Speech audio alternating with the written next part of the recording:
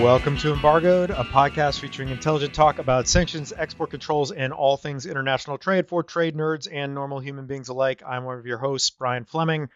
I'm here, as always, with my friend, colleague, and co-host, Mr. Timothy O'Toole.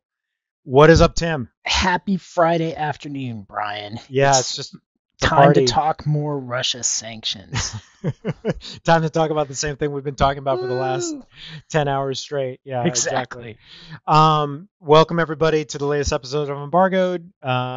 Thank you all for joining. Thanks to everybody who we heard from after our Russia megapod the last time. Not surprisingly, this is going to be another Russia megapod this time because there is really nothing else to talk about in our world, in our little sanctions trade nerd world. But thanks to everybody for joining and for all the good feedback we heard and the interesting questions, comments, and other things that we've kind of heard from all corners the last few weeks.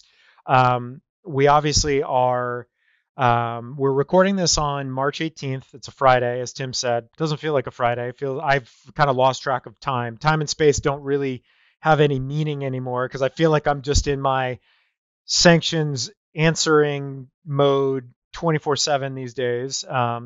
So we are, not surprisingly, going to spend a good chunk of time talking about the latest and greatest that has happened the last 2.5 weeks since we last recorded on the sanctions and export controls front with respect to Russia. At the tail end, we are also going to make a little bit of time for one lightning round topic, which is one of our favorites, JCPOA 2.0 and the fate of that and whether it is in fact actually going to happen or not. So we'll spend the last five or so minutes talking about that at the end of the program. Before we jump in, the normal reminders: we're not giving legal advice. We're not sharing any confidential information. Anything that you hear today is solely the opinion of myself and Tim. If you disagree or dislike, blame us.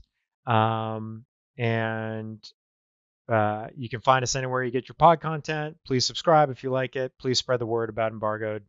And that's, I think, about it. Tim, any thoughts, any contemplations, any deep my deep thought reflections on anything? Yeah, one deep thought. Why is everything an emergency? That's what I want to know. Every question that I've gotten in the last 3 weeks has been an emergency. To our loyal, all the emergencies. To our loyal clients out there, your emergency is always the most important. Exactly. Always the most important. Always. No one else has a more important emergency than you. And I'm not working on anything else, so I can just jump right on your emergency. To anybody else, yeah. My favorite is now. This is treading into dangerous territory. But my favorite is when I'm on the phone for 6 straight hours and don't have time to respond to emails, and then get second or third emails from people who are like, "Why didn't you respond to my email?" Exactly. And then they call. I've been on the phone for text. 6 straight hours, so I'm sorry. Yeah, it's not. I'm not ignoring you specifically. I'm just doing other stuff. Tim and I are actually thinking about transferring our consciousness to robot-like beings so that we can be awake 24 hours a day and never have to feed ourselves or sleep to be able to answer all questions. But until we do that, we are human. We, do have to make time for other things, and so we can't always respond right away. This is devolving, and we're a little punchy, as you may gather, on this Friday afternoon after a very long week of dealing with this yet again for now, a month straight. So, before we get ourselves into trouble, let's pivot right into. Let's talk substance. Let's pivot into the substance of the pod. So let's get started. So Russia. So let me start with a question before I kind of go through and catalog everything that's happened since the last recording. For you, Mr. O'Toole, anything? What is maybe the most interesting or surprising thing that has happened the last few weeks since we last recorded? And that can be really anything. And now, I think we have the benefit, obviously, of a few weeks of hindsight and a few weeks of questions and a few weeks of real world observations about how this is all playing out, what the impact is, how people are responding. So what do you think? What is the most sort of interesting or surprising thing that's come of the, maybe the first wave of sanctions that we spent the last episode talking about? I think it's how well the coalition has held together through some pretty stressful moments, and particularly with respect to the initial decision not to impose sanctions on the energy industry because, presumably because, and I think I've read this in a lot of places, and it makes sense, because Europe really needs the Russian energy products and would crash their economy to do without them. Uh, there's been pressure outside of Europe to really crack down on the energy sector, and we've seen a little of that, but it really hasn't broken the coalition because it's been all of these new sanctions have really been inward focusing. So, like the oil import ban for the U.S. just affects the U.S. So it's just oil imports, and it's not a huge portion of our economy, and so we've been able to do that without kind of cracking the multilateral coalition. But I think just to me, what's so surprising is how well the coalition has held, because multilateral sanctions are hard and they don't happen very often. Yeah, I would say that's a very good point. And what I'm my sort of observation on this is, I think when the history of sanctions is written someday, perhaps we will write that history. I think this first few weeks is going to be just an incredibly fascinating test case on sort of intended and unintended and secondary and tertiary consequences and how people respond to things and have not responded to things. Um, and in particular, how, obviously the first domino that was intentionally felled by the US and the Allies was the Russian financial sector. And we talked a lot the last time about the 10 biggest banks in Russia that have been targeted for whether blocking sanctions or lesser sanctions by the US. Um, and that has not surprisingly proved to be central to everything that has been going on in all of the responses. And in fact, I had multiple discussions today with clients that I talked to during week one post invasion, when the sanctions were just getting rolled out, who were telling me at the time, look, executive level, board level at the company, we're committed to staying in Russia. We're committed to not picking up and leaving. We feel comfortable that we're going to be able to comply with the new prohibitions. We can, do X and Y and Z on the sanctions front, the payments front, the exports front. We can manage it. Talk to them today. Decisions have been made. We're leaving. We're picking up. We're winding down, and we now need your help with figuring out how to do that in a compliant way so that we don't step in it on the way out of the way out. And also, oh, by the way, we also want to manage the sensitive situation where we don't want to offend maybe our distributors and partners in Russia, because we want to reserve the right to maybe come back in a couple of years if things change. And so how do we do all of that? And the complexity and the interconnectivity of all of this, and the way it's been playing out and the way that the private sector has responded to this, like for those who are following this, there are no international law firms that are going to remain in Russia. The last of them announced this week that they're pulling up and leaving.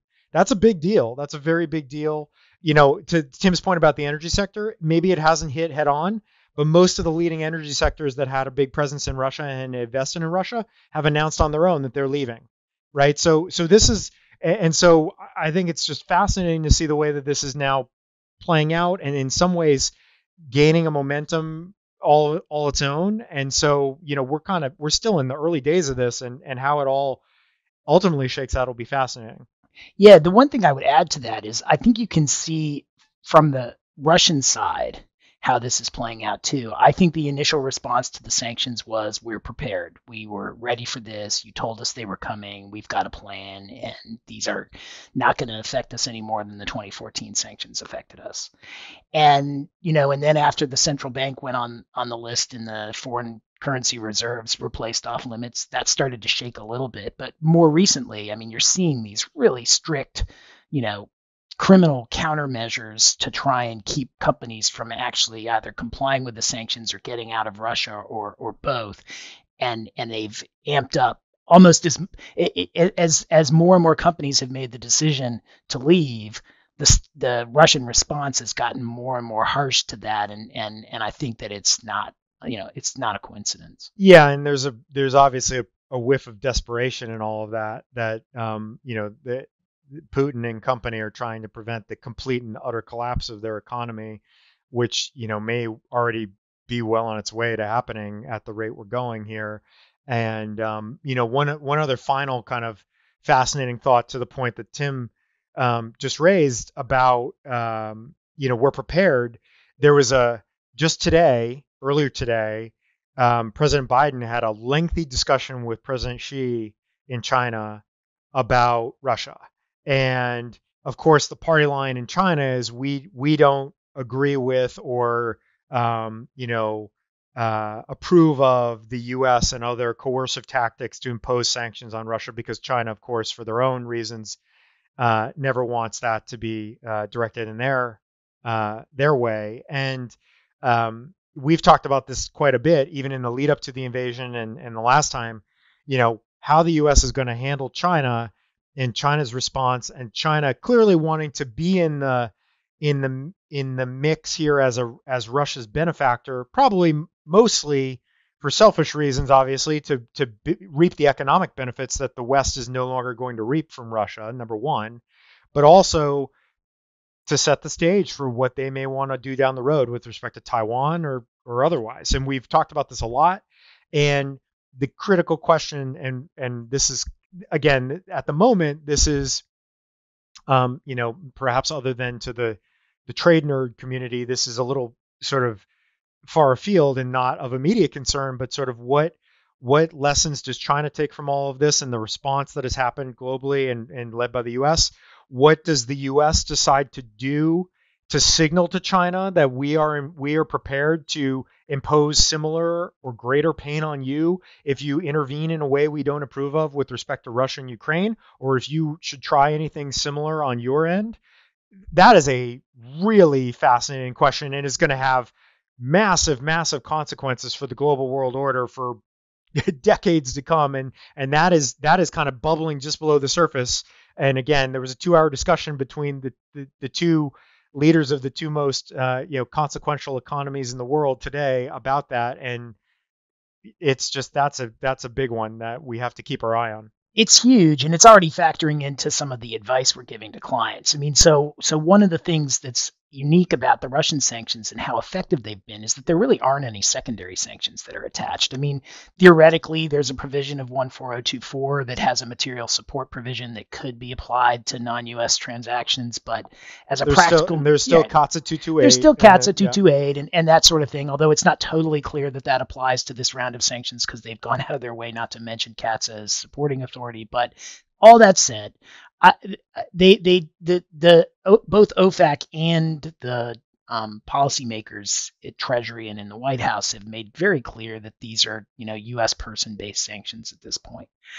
And what I've told clients is that'll probably hold unless and until China starts to make a dent in these sanctions. And if that happens, either secondary sanctions will come or these material support provisions and these CAATSA provisions will spring to life and start to be used against China. And I suspect that when Jake Sullivan met with the Chinese foreign minister in Rome earlier this week, and when President Biden and President Xi spoke today, that topic came up. Either directly, I suspect it came up directly in the Rome meeting, and I suspect it came up indirectly in the talks today, because my view is that the U.S. is not inclined to really be the police person on this unless and until China gets involved. And if China does, I think the U.S. will start to try and invoke the U.S. financial system in a way that we haven't seen so far throughout these sanctions. Yeah, and in particular with the point that I started with about Russia's financial sector, as that continues to sink into deeper and deeper depths, there's some suggestion clearly that the Chinese, banking sector is the lifeline that could keep that afloat. And, if they intervene in a big way with respect to certain of these Russian banks that may be, in trouble, then it will be a very interesting question to see what the White House and Treasury decide to do about that, if anything. And so, yeah, I agree. I think those are the big picture questions that I think everybody should be kind of keeping in the back of your minds or thinking about. I mean, we're before we get into some of the nitty gritty of what's happened the last couple of weeks, I do think it's, it is useful to kind of remember that there are some of these, hugely consequential, weighty questions that are kind of floating around out there around all of this. And people have called this, the end of the post Cold War era and all the rest of it. And whatever this next era is going to be, I think these are some of the defining questions that are going to set the table for that. Yeah, one more point on that, because I think that again, as quickly as some of the sanctions issues have changed, as quickly as some of the foreign policy issues have changed, I think that China's view, at least from observing from the outside of this conflict, has evolved almost as rapidly. I think at the outset, it sure seemed like China was set to support Russia in this, and that it was at least implicitly analogizing what was going on to the situation in Taiwan, essentially what the way that Putin was describing Ukraine as essentially a breakaway Russian province was similar to, I think, the Chinese view as to Taiwan.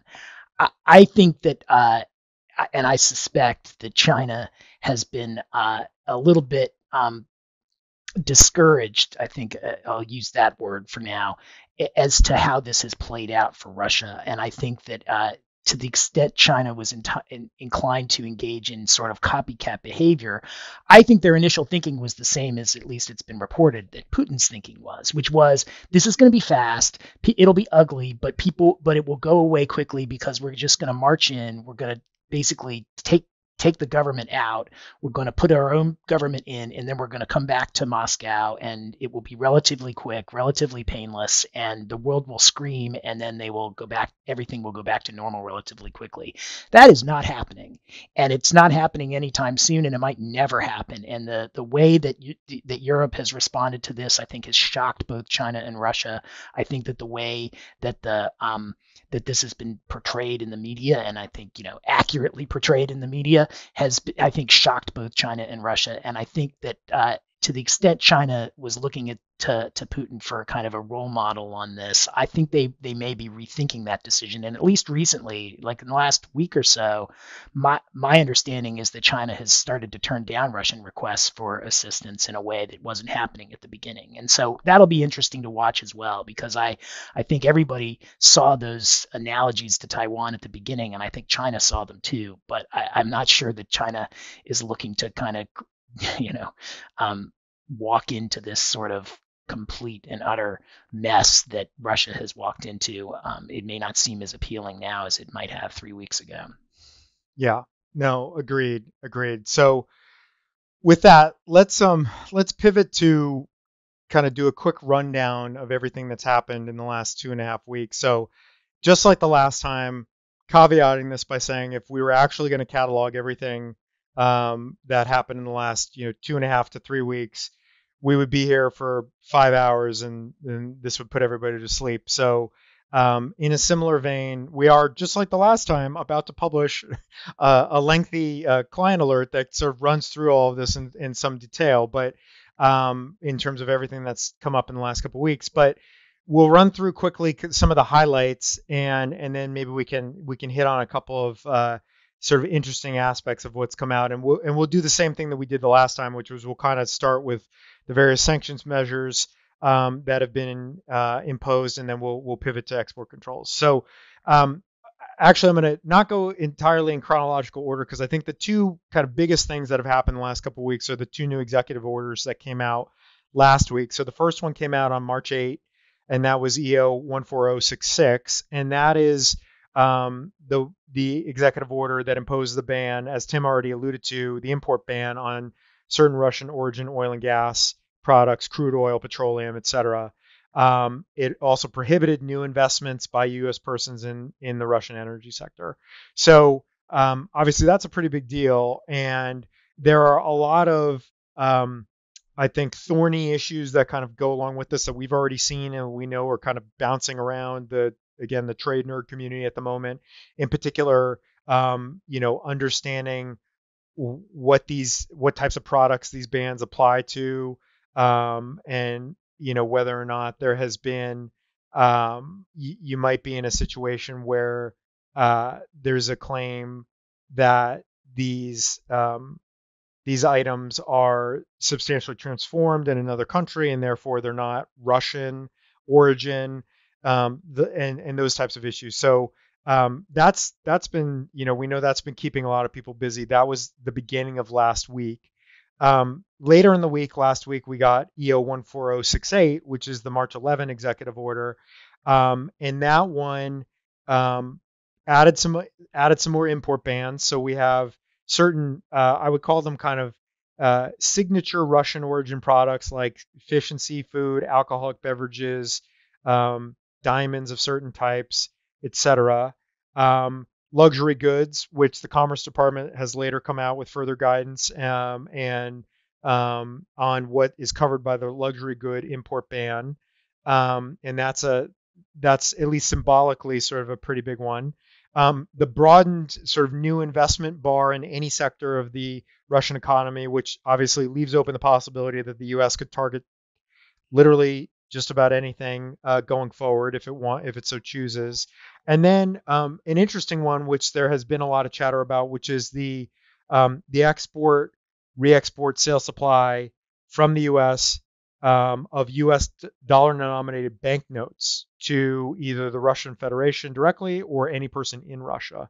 And there's a little bit of has been at least a little bit of confusion on the guidance there, because it seems pretty clearly to contemplate that personal remittances of U.S. banknotes are still permitted. However, the way that it's and then that raises the question of whether this only applies to physical banknotes, not wire transfers of U.S. dollars.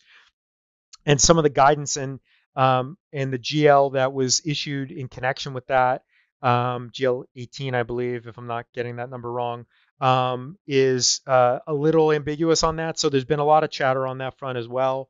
Another one to sort of keep in mind.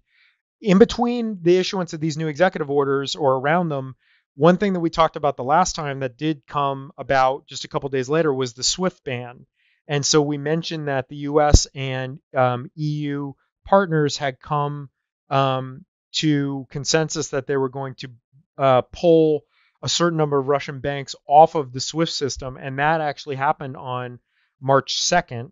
And the 7 banks in total, including a couple of very large ones, VTB and VEB in particular, and a number of others that are subject to other sanctions that were recently imposed. So 7 banks in total from Russia taken off SWIFT. But to Tim's point and to some of the points we talked about earlier, not everybody, not Sberbank, not some of the other largest Russian banks, they have not been taken off. In part, I think, in deference to the wishes of the European allies who don't want to completely kind of shut down those channels to get funds in and out of Russia at the moment. Interestingly, 3 Belarusian banks also are about to be pulled off the Swiss system as well. That's going to happen over the weekend, actually, I believe. So that hasn't happened yet, but that got announced. And that's just more of the trend that we've seen, which is that Belarus, who's kind of been identified as the leading aider and abettor, co-conspirator to Russia in the invasion, is being sort of hit with similar sanctions of a similar measure over the course of the last couple of weeks, and so this kind of follows suit there.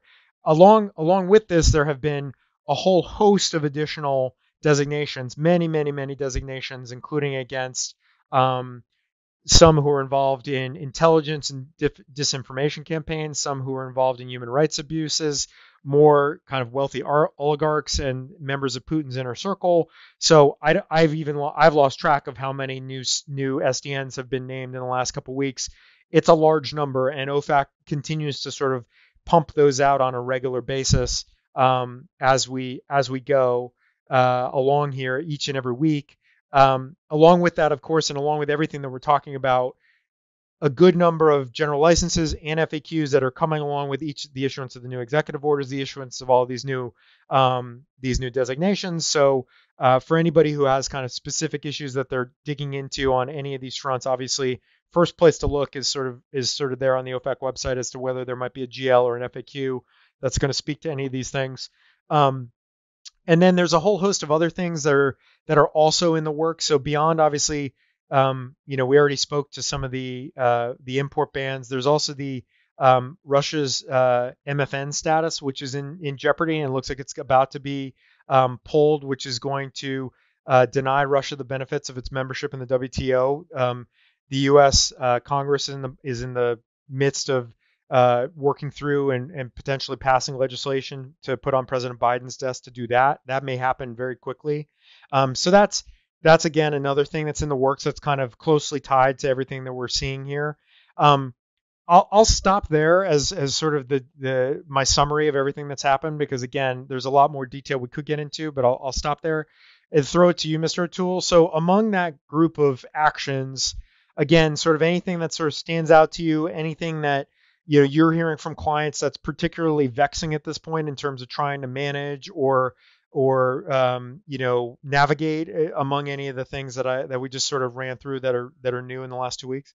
So a couple of things. I mean, it's funny. I mean, we've had questions, so many questions on almost all of these topics already, which is pretty unusual. I mean, we were getting questions on the export controls, the new export controls before they were even published. They weren't No. published in the Federal Register. Now, that's in part because the BIS has determined that it can actually make things effective before they're published, which presents query whether that would stand up under a lawsuit, but yeah. I would think that under the APA that it would not be a rational use of administrative procedure to say you've got to provide notice to people that there's a regulation, but oh, by the way, you can start to impose penalties before the regulation is even published. But that is what the regulation does, and as I've advised all of my clients, don't be the one to test that. Like, if you can comply with it, comply with it. It does make compliance very challenging when you don't even have the published rule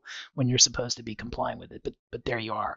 I think that from what I've seen, there are going to be a lot of questions as this works itself out. And I think part of the problem, too, is that, there's a lot of regs coming out, but then a lot of guidance following more quickly. And as I think you pointed out, one of the pieces of guidance that doesn't quite seem consistent with the language of the executive order. I mean, the president said no banknotes to Russia, and then you've got some guidance that suggests that banknotes could include wire transfers, which doesn't make any sense and really doesn't make any sense the way that the rest of the guidance and the rest of the reg is written. But there you have it. I mean, there is guidance that makes the term banknotes unclear, and makes it very difficult to advise that banknotes mean banknotes.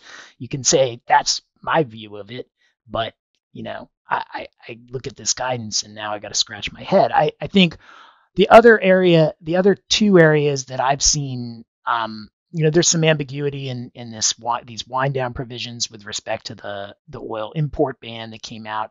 I think it was on March 8th. And then a question that I now have into OFAC that I think is at least worth raising and talking about a little bit. So, because I don't know how it plays out, but I do want to flag it for people out there who are listening. So when the executive order that placed that allowed for controls and prohibited exports of luxury goods to Russia, delegated the power to the Commerce Department. But the language of the executive order actually said that it was unlawful, it was prohibited for both the goods that were defined for to send them to a Russian party, but it also used the term U.S. persons. So the prohibition applied to U.S. persons. Now, the only regs that have come out since then have been Commerce Department regulations that don't apply to U.S. persons at all. They don't mention the term U.S. persons, but they apply to goods subject to the EAR. So query whether if you have goods that are not subject to the EAR that are sent to Russia, luxury goods, and a U.S. person is involved, is that a problem?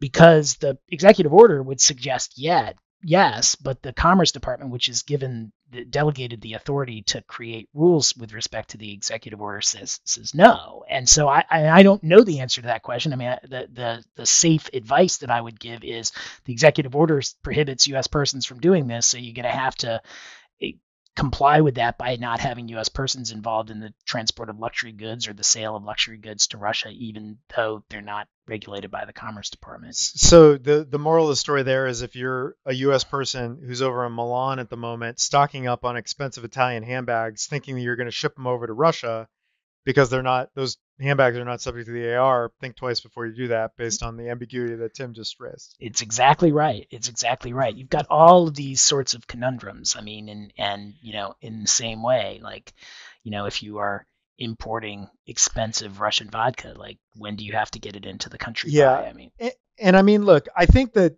again, to the luxury goods export ban and the some of the import bans in particular, not necessarily the crude oil petroleum um, ban, but the certainly the kind of signature Russian products like fish and seafood and alcohol, etc.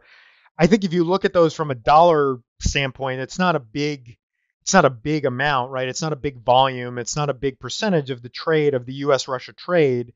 It's these are highly symbolic measures, obviously, and the U.S. Is very fond of doing this. OFAC and others are very fond of doing this because it sort of sends a real it sends a real signal to the Russians that we mean business and we're going to kind of hit you where it hurts, which is in these items perhaps that you have a lot of pride in or that maybe have value that is outsized their pure economic value. So that's one thing I would say. The other thing that I would say here too is like we've seen in many other regimes that are kind of rapidly expanding, and obviously this is rapidly expanding at a pace that we've never seen before, quite frankly. This is just mushrooming and growing exponentially kind of week by week in terms of the different aspects and elements that are being built out, new executive orders that are being rolled out, et cetera, is, we now have the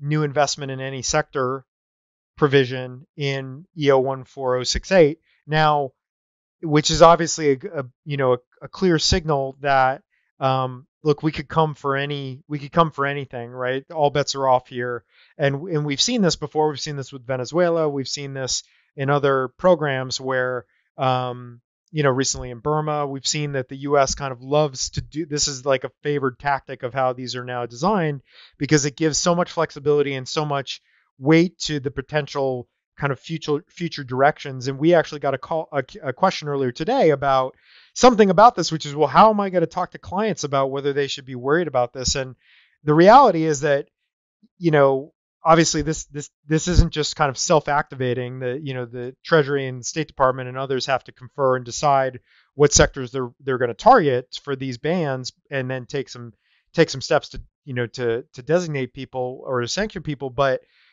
as a practical matter, if you're advising companies or you are in a company where you're thinking about whether we could be impacted by this, you really do have to take a hard look at the industry that you're in and the industries you interface with, and whether or not that you could be next on the list. I mean, another thing related to this that has become a fascinating kind of point of discussion that I know I've had this come up multiple times in the last couple of weeks is everybody is sort of paying attention.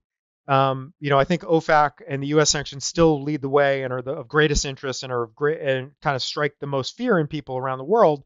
But because allies, and in particular the EU and the UK, are being very forward-leaning on their actions as well, there's a lot of tea leaf reading about what the UK and the EU are doing and whether or not it's just a matter of time before before OFAC goes after these same individuals. There are some very high-profile wealthy Russian persons that have been sanctioned in the UK or the EU of late that are not sanctioned yet by the US, by OFAC, so-called oligarchs, which is a friend, I say so-called oligarch because we had a discussion about that term, a very deep philosophical discussion about that term and what a loaded term that is, and how that's become kind of a marketing tagline for the US and others to just kind of smear the various individuals that are being sanctioned here. And look, sometimes clearly I think it's warranted, other times perhaps not. So we're just throwing that out there. But I think this has created a big it's kind of a hornet's nest of activity that is bubbling around all of these different regimes. And now there's a lot of, oh, wait a minute, so and so was just sanctioned in the UK, and now, and I'm not going to mention names because some of these impact our clients directly, and some of these impact other companies that we do provide advice to. So we're not going to this is on name a any names. No names basis. This is on a no names basis, but obviously that's become kind of a fascinating exercise, is that there's so many people being sanctioned, so many companies being sanctioned, that I think trying to evaluate what's really in play, what's really at risk, and how do we make decisions about whether we have to get out immediately, whether there's a 10% chance that this entity or this person might be sanctioned, or a 50% chance by the US.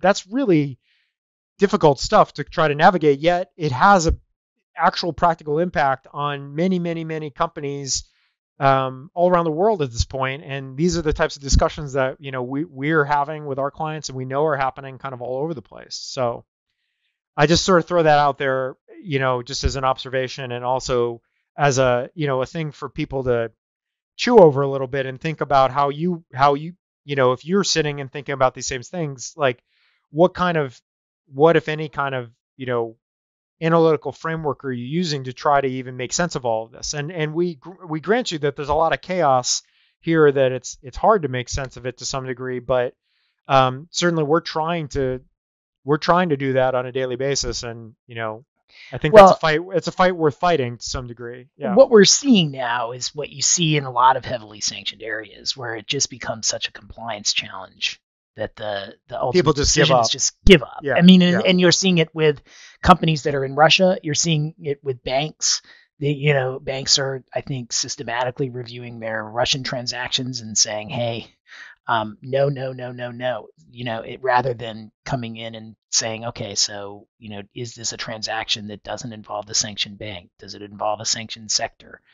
To turn back to the question that you were talking about that we got some form of earlier today, I mean, at some point, maybe OFAC and BIS are going to combine their superpowers, and OFAC is going to start, retroactively designating financial sectors, where they'll essentially say, operating in the Russian financial sector as of last week. And, you've got to comply with something that you didn't even have any notice of. But at least so far, I mean, when OFAC has been designating these financial sectors and had these open-ended executive orders that said, operating in any sector of the Russian economy that the Secretary of Treasury designates, there usually is a little bit of a lag. Like they'll start on February 22 by designating the financial sector, and then they'll start, putting banks on the list because they're operating in the Russian financial sector. So it is usually prospective. But maybe one day they'll talk to BIS, and BIS will say, no, we don't need to deal with that. Why should you do that at all? You can ban it today and then have it take effect as of last week. For anybody who's wondering, Tim is raising this because he would love to bring that lawsuit if anybody out there ever has that happen to them. So just remember that. And let me be very clear.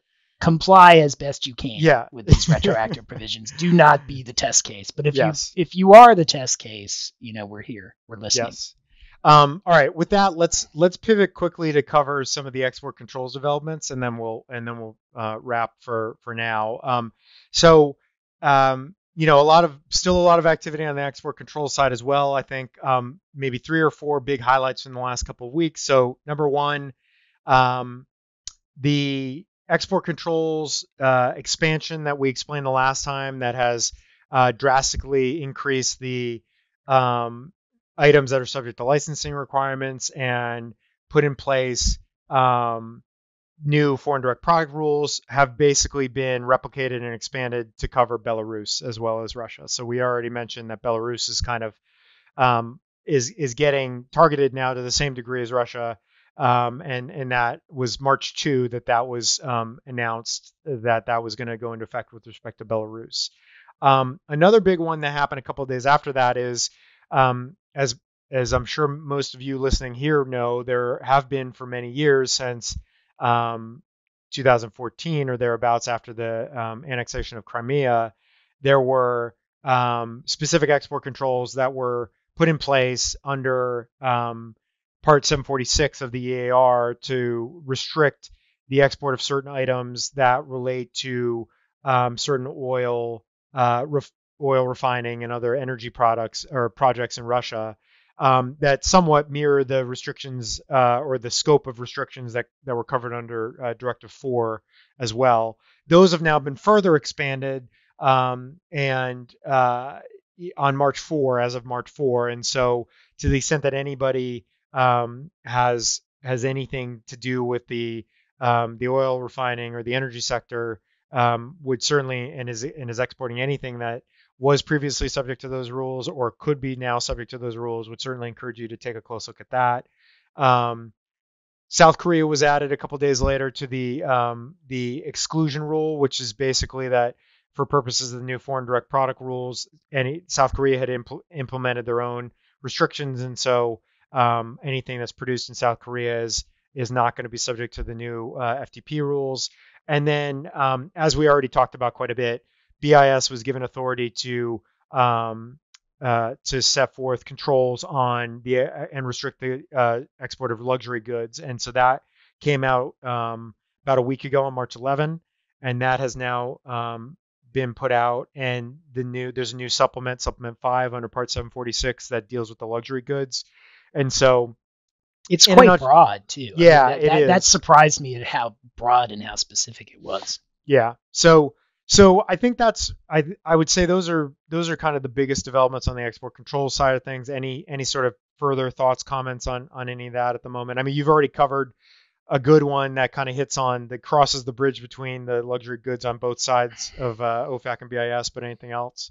No, I mean, I've been a little hard on BIS. I mean, let's we love you, BIS. Let's be nice to them too, all because respect I to do. BIS. I have friends there, and I do respect that they have a really hard job to do, especially right now. And I will say that I thought that the regs themselves have been quite good. Like, on the one hand, I'm not crazy about their effective dates, but I am impressed with how quickly that they've been able to bring together some pretty comprehensive regs on these. And as hard as we've been working, I think that our friends at BIS and OFAC have probably been working even harder. So kudos to them for all of the work that they're doing on these sanctions issues. And I am really impressed with how they've been using sanctions and export controls like a scalpel and not like a meat cleaver like has happened with some of the other programs.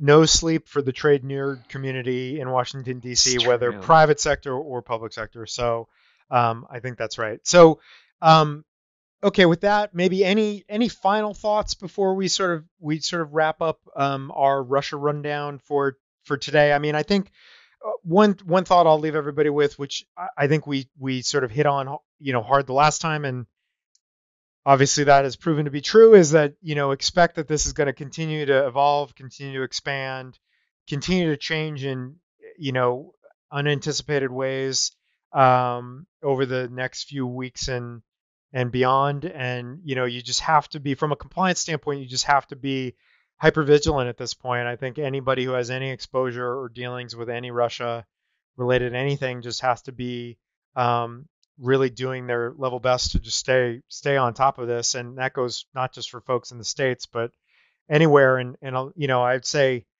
to that point, I mean, we're literally getting calls from all around the world at this point. And I think everybody is appreciating the magnitude of this and the challenge here, and trying to do their best to comply and to figure out what they need to do to make sure they don't get tripped up here in the early days of all these new rules and prohibitions.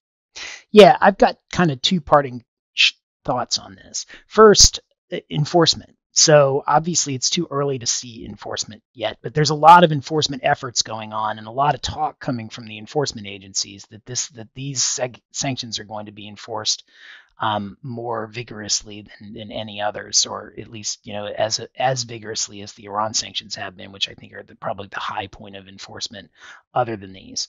I'll be curious to see if that happens. I think it will. I think a lot of resources and attention are being devoted to those issues, but it's really far too soon to tell because these sanctions have been so recent, although they are effective. And so I'll be curious to see how quickly enforcement ramps up.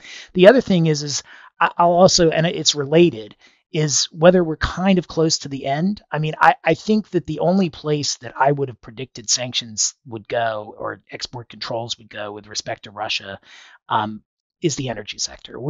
That really hasn't been hit hard. And I think it kind of goes back to the initial point that I raised about the multilateral coalition holding. I mean, that's where it will break. That's where Europe and the US and particularly, the US and Germany, to be more concrete about it, potentially part ways, because Germany and the rest of Europe for what's Europe now after Brexit, are quite dependent on Russian oil.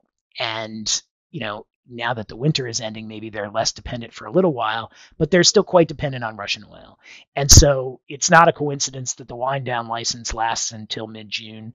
It's not a coincidence, in my view, that despite the strong pressure to cut back on Russian energy, the measures that have been taken have been kind of country by country and really related to import and not really related to Russian energy sales generally. There hasn't been any real move to cut off the banks from financing transactions in the energy sector.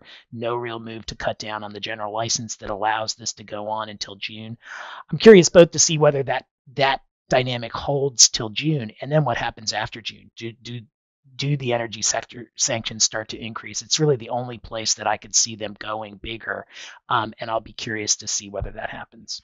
Yeah, I'll just make one final comment to build on the enforcement point that you raised, which is, for those who aren't aware, there is a multilateral Russian oligarch task force, which of course has the pithy um,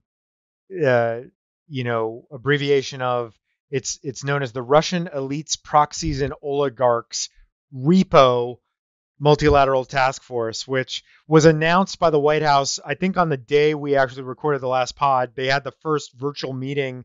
It's chaired by, or sort of led by, the Attorney General and the Secretary of Treasury, and then involves I think the finance ministers and other senior government officials from many different allied countries who are very closely aligned on all of this. And it's designed to go after and stop sanctions evasion, money laundering, seize and freeze assets of sanctioned Russian oligarchs and other individuals, etc. So they've made a lot of noise around this.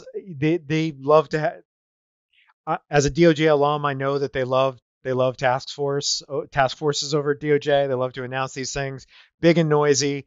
That does suggest that there's a surging of resources, obviously, to try to accomplish these goals. But what comes out of it, it'll be interesting to see. To Tim's point, we're too early to really know what the enforcement cadence is going to look like here.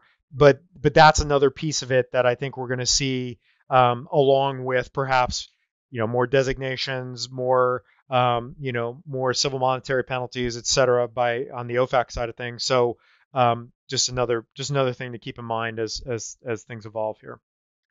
So with that, let's leave Russia behind, sort of, although it's going to come up in the last discussion. And let's pause for the lightning round sound effect. One topic today, JCPOA 2.0. So just quickly, for those who haven't been following this because you've been preoccupied with Russia or other things, the latest news coming out of Vienna is that they are very close to a deal for the U.S. to re-enter the JCPOA and for Iran to get back in compliance with its obligations under the deal.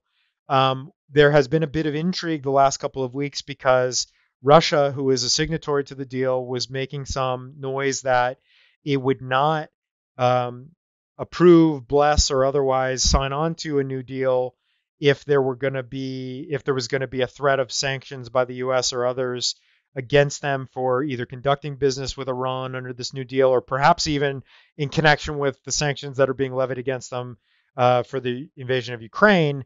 It seems as if that maybe has subsided and Russia is not going to stand in the way of this, but we shall see. And now it looks like by the latest news accounts that are coming out just today that there may be, in fact, effectively a written agreement or understanding for the reentry of the U.S. to the JCPOA, or JCPOA 2.0, as we like to call it, and for Iran to come back into compliance as well.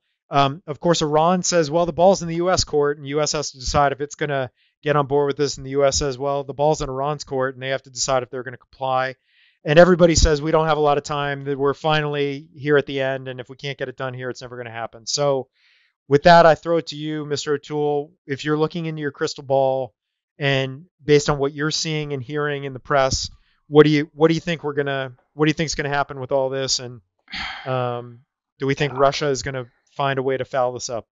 I think so. I mean, it's sad that we can't even talk about Iran anymore without talking about Russia. Russia has just spilled over into everything. I mean, we've now had like the last 4 podcasts, and we've barely talked about China. We've barely talked about Iran. It's all Russia all the time. And even the JCPOA story is really all about Russia right now, because In some ways it is, yes. I mean, the deal was cut by all accounts. There really Yep. it was being finalized, and then Russia swooped in and basically said no deal unless the sanctions on us are part of it, which is insane, right? I mean, it's just as much bad faith as the U.S. bad faith in withdrawing from the deal in 2018, and so if not more, because at least when they withdrew from the deal in 2018, they didn't withdraw from like 9 other deals that had nothing to do with Iran. And that's what Russia coming in and talking about the Russia sanctions in the context of the JCPOA negotiations is like.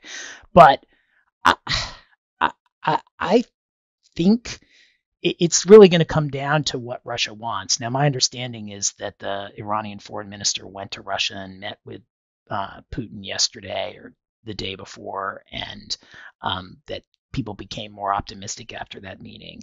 But if Russia wants to mess this deal up, it can. I guess the question is how much heat it's willing to take in Iran and with some of the European countries. With respect to the European countries, I imagine that it's not worried about the heat because the heat can't get turned up much higher. With Iran, it can.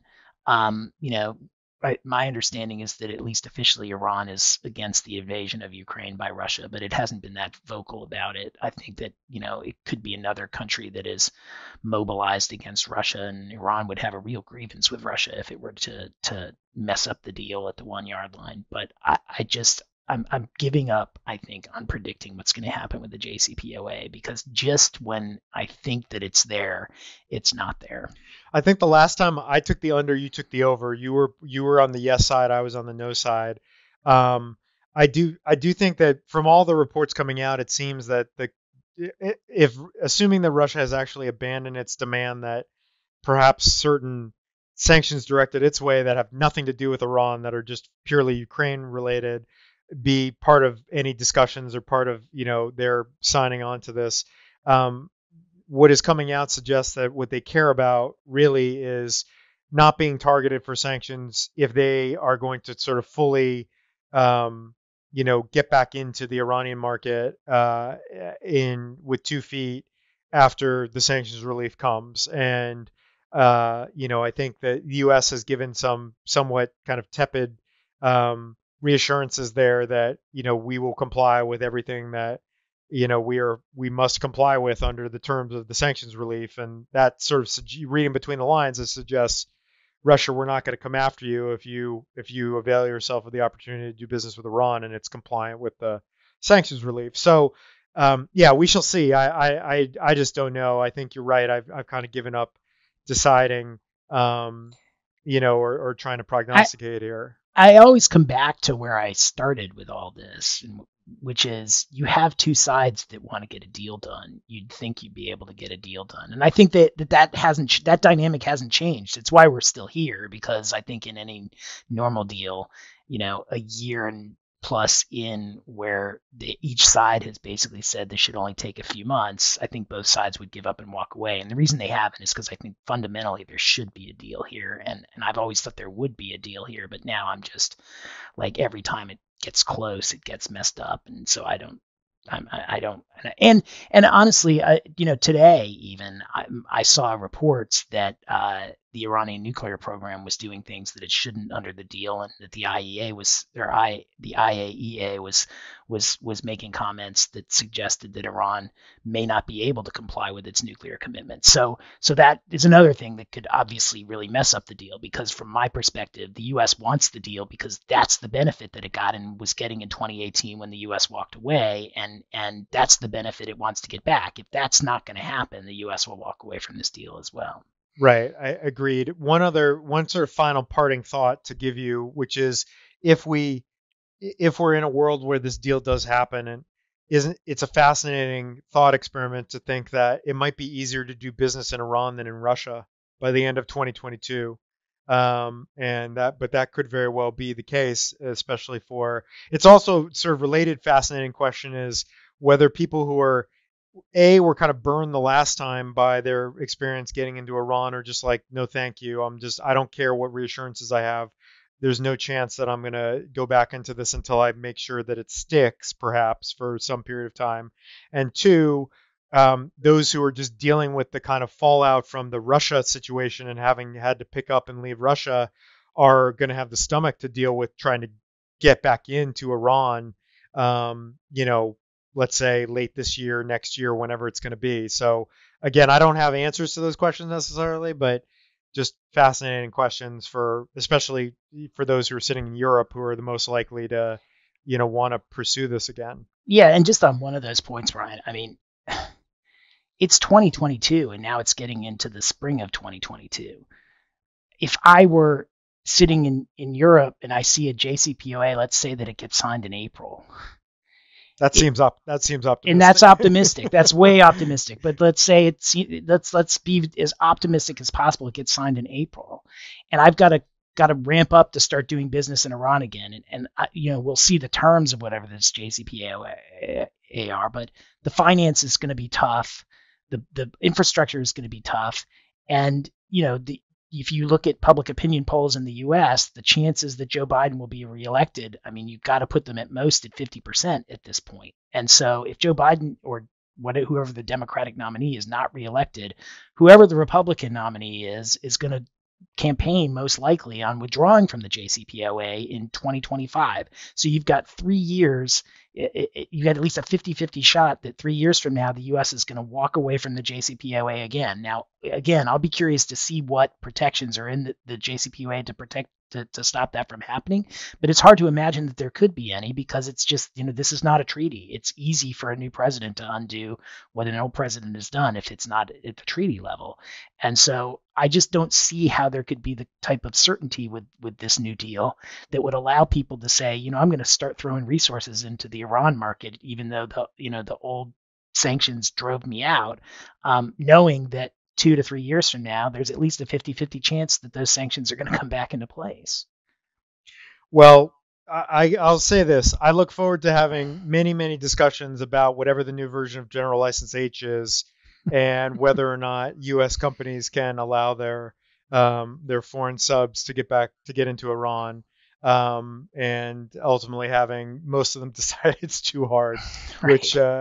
which is precisely what happened the first time, and is right. Probably almost certainly going to be exactly the way it gets analyzed the next time. So, but with Tim's eloquent sort of takedown of the sort of fundamental flaw of this whole thing, we'll see if that many loyal embargoed listeners around the table in Vienna. So that might be enough to move the needle, just based on Tim's comments there. No, I think this trade deal makes sense for so many reasons that I hope they do it. But boy, I just don't know how you fix that problem of the fact that it could go away, in 2.5 years. Like, how does anybody rely on a deal there's a 50-50 chance that it's a 2-year shelf life? Yeah, well, I have no answers to that. So with that, we will leave you to ponder until our next episode, which will be this will be up sometime next week. We'll be back early April. Who knows where we'll be at that point with Russia or anything else. Maybe we'll manage to talk about something other than Russia the next time. Maybe we'll force ourselves to talk about something other than Russia the next time, just for our own amusement. But in any event, any final thoughts before we shut it down for this long, eventful week? I want to talk about Venezuela next time. I think we should talk about there may be some developments there, and I think that's true. Let's talk about Venezuela. That's true. We won't step on the next pod, but yeah, there's some sort of rumblings about maybe some things going on with Venezuela. So let's save that for next time. Maybe we can make it the non-Russia episode. That'll probably be the lowest listened to rated episode in the history of Embargoed, but because we buck the tide of public interest to go the complete opposite direction. We're trying to make a podcast that nobody will listen to. We're doing one for you, one for us here at Embargoed. So anyway, until next time, hope everybody stays well and stays sanctions free. Stay sanctions free, everybody, and get some sleep. Bye, everybody.